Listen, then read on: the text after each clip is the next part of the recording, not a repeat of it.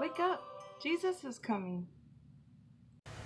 Hi everybody, I hope you're all blessed and well in the Lord. In today's video, I wanted to show you a few articles of how the elite is going to start this agenda and fully take over and um, come against the Christians in persecution. Now, we already face persecution in many different ways.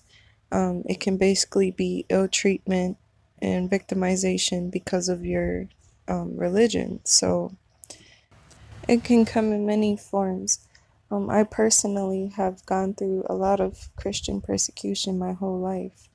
Um, I've been bullied a lot because of my religion and how I am and how I act, and um, for being reserved and quiet and or just basically loving Jesus. I've been persecuted at work.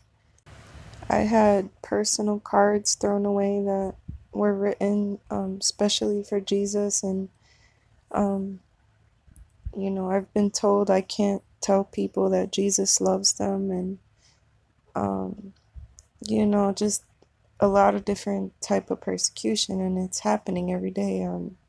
Just telling people Jesus is coming, I get cursed out. So it's just proof that there is persecution going on against Christians, and I'm about to show you more proof in these articles.